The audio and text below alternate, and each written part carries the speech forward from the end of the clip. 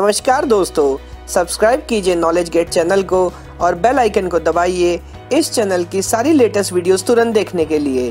नमस्कार दोस्तों, मैं हूं आपका दोस्त संचित और स्वागत करता हूं वीडियो सीरीज में जहां हम डिस्कशन कर रहे हैं गेट एग्जाम के बारे में। तो दोस्तों लास्ट वीडियो में जस्ट डिस्कशन स्टार्ट किया था, यहां पर एक्चुअल बात करेंगे। तो इस वीडियो को बिल्कुल लास्ट तक देखिएगा। सबसे पहले समझेंगे कि गेट एग्जाम की क्या जरूरत है, क्या प्रॉब्लम है जिसको एग्जाम सॉल्व करता है। फिर बिल्कुल बेसिक से डिस्कशन करूंगा गेट एग्जाम को कौन कंडक्ट कराता है, किस तरह का बेसिक स्ट्रक्चर है, ऑब्जेक्टिव है, सब्जेक्टिव है, साल में कितनी बार होता है, गेट स्कोर कार्ड क्या होता है। तो इस सभी कुछ बेसिक डिस्कशन चलिए शुरू करते हैं।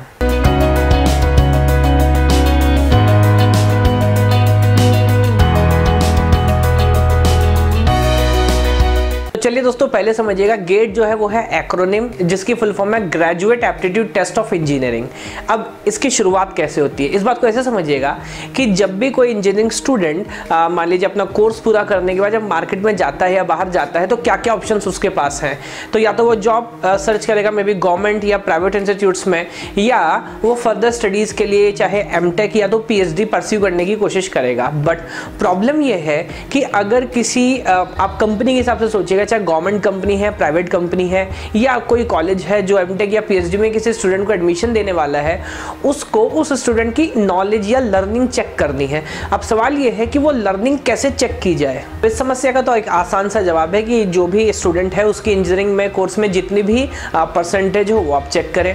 बट देखिए एक प्रॉब्लम है क्या, देखिए देश में इतने सारे यूनिवर्सिटीज़ हैं, उन यूनिवर्सिटीज़ के अंदर इतने सारे कॉलेजेस हैं, हर किसी का अपना स्ट्रक्चर एग्जाम बनाने का अलग है, मार्किंग मेथड अलग है, और आप समझते हो छोटे लेवल पे करप्शन भी कभी कभी हो सकता है। तो क्या परसेंटेज सिर्फ एकमात्र क्राइटेरिया हो सकती है जिस बेस पे हम उसकी नॉलेज जज करें? जी नहीं। तो जैसे 12th क्लास के बाद या मान लीजिए 12th की परसेंटेज IIT में एडमिशन का एक बेसिक कट ऑफ तो हो सकता है, लेकिन उसके बाद हम एक्चुअल लर्निंग दूसरे एग्जाम से चेक करते हैं। ठीक उसी तरह इंजीनियरिंग में जितनी आपकी परसेंटेज है वो बेसिक नॉलेज है, कट ऑफ क्लियर करने के लिए तो सफिशिएंट है, लेकिन आपकी एक्चुअल लर्निंग क्या है भी कि नहीं है, ये चेक करने के लिए दोस्तों जो इंजीनियरिंग कॉलेज की आपकी परसेंटेज है वो सफिशिएंट नहीं है। अब दोस्तों इसमें एक समझने वाली बात ये भी है कि वैसे तो हर कॉलेज या कोई भी कंपनी चाहे तो अपना सेपरेट टेस्ट ले सकता है, इंटरव्यू ले सकता है और एक पूरी प्रोसेस फॉलो करके बहुत सारे स्टूडेंट्स में जो भी स्टूडेंट उनको वैल्यूएबल लगते हैं उनको फिल्टर आउट कर सकता है।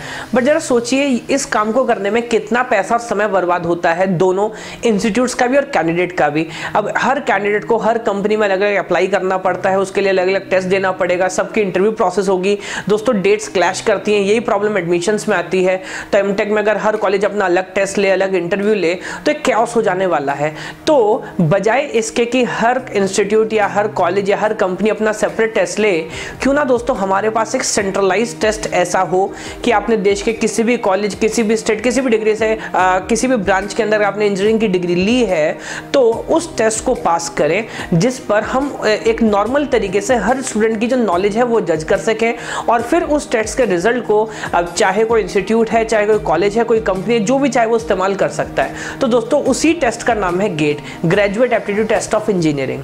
तो दोस्तों अब कुछ बात समझ आती है कि गेट एक तरह का एग्जाम हुआ, एक स्टैंडर्ड एग्जाम, पूरे इंडिया के लिए बिल्कुल same structure, same pattern, same type के क्वेश्चंस जो कोई भी स्टूडेंट जो एक इंजीनियरिंग किसी भी कोर्स में उसने किया, किसी ब्रांच से किया, पास आउट होने के बाद या फाइनल ईयर में मैं बात करूंगा इसकी, उस एग्जाम को लिखता है, जिसमें हम सिर्फ आपकी बुकिश नॉलेज नहीं है ना, क्या कंसेप्ट था, क्या आइडिया था और उस आइडिया को यूज करके एक एक्चुअल प्रॉब्लम आप सॉल्व कर सकते हैं कि नहीं। तो वो एक हायर लॉजिक हम चेक करते हैं स्टूडेंट का, और एक स्कोर कार्ड आपको मिलता है अगर आप गेट क्वालिफाई करते हैं, इसकी बात करूंगा।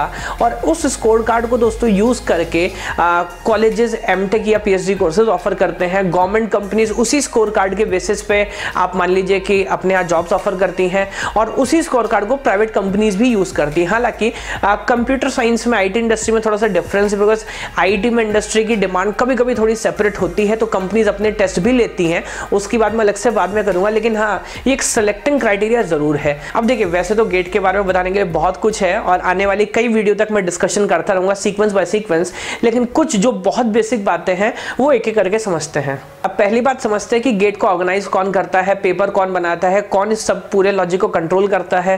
क्योंकि देखिए यूनिवर्सिटी लेवल से थोड़े से ऊपर की बात है, किसी भी यूनिवर्सिटी के स्टूडेंट्स यहाँ पर पार्टिसिपेट करते हैं।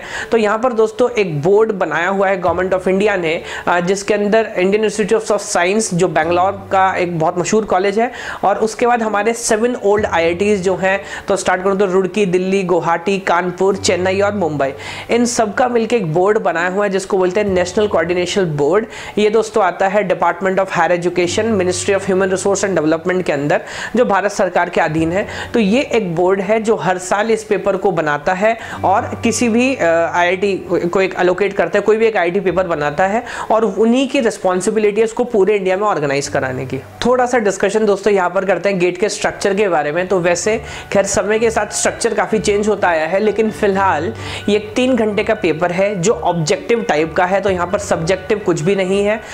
इसमें 100 मार्क्स का टोटल एग्जाम होता है, जिसमें 65 क्वेश्चंस आते हैं, जिसमें से कुछ क्वेश्चंस ऑब्जेक्टिव हैं, यानी कि 4 में से एक सही ऑप्शन होगा। उसके स्ट्रक्चर की बात में बहुत अच्छे से बात करेंगे, कभी कभी नेगेटिव मार्किंग भी होती है, और कुछ क्वेश्चंस दोस्तों fill in the blank type होते हैं। ये एक ऑनलाइन पेपर है, तो किसी भी कॉलेज में आपका सेंटर लगेगा और ऑनलाइन कंप्यूटर पे 3 घंटे का आपको एग्जाम लिखना होगा। दोस्तों गेट जो है वो साल में सिर्फ एक बार कंडक्ट किया जाता है, जो कि अमूमन जनवरी लास्ट वीक या फरवरी फर्स्ट वीक में होता है, और लगभग 1 से 1.5 महीने के बाद मार्च के 3rd वीक तक इसका रिजल्ट आ जाता है।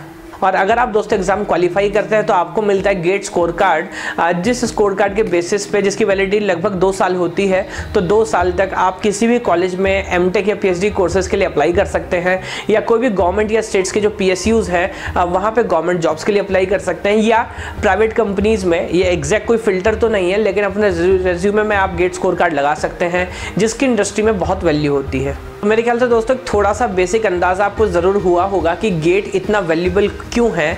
और मैं ऐसा भी बोल सकता हूँ कि आजकल एक्चुअली डिग्री नाम के लिए आपको कॉलेज दे रहे हैं, लेकिन सही मामले में आप इंजीनियर हैं, इसको सर्टिफाई दोस्तों गेट का स्कोर कार्ड ही करता है। लेकिन देखिए बताने के लिए बहुत कुछ था, तो एक साथ में सारी इन्फॉर्मेशन को मिक्सअप नहीं करना चाहता था। अब स्ट्रक्चर की अलग बात करूँगा। एलिजिबिलिटी पर बहुत डाउट है, तो BC MCA या फिर MSc माफ़ कीजिएगा MSc BSc इन कोर्सेज के जो स्टूडेंट है वो अप्लाई कर सकते हैं कि नहीं, क्या पास आउट होना ज़रूरी है, 3rd ईयर में एप्लीकेबल है कि नहीं, 4th ईयर में है कि नहीं, कुछ लोगों की बैक्स हैं, क्या मिनिमम एज है या मैक्सिमम एज है, परसेंटेज कुछ चाहिए क्या इंजीनियरिंग कॉलेज के अंदर। तो बहुत सारे डाउट्स हैं, एक एक करके हर किसी पे बात करूंगा आने वाली वीडियो के अंदर।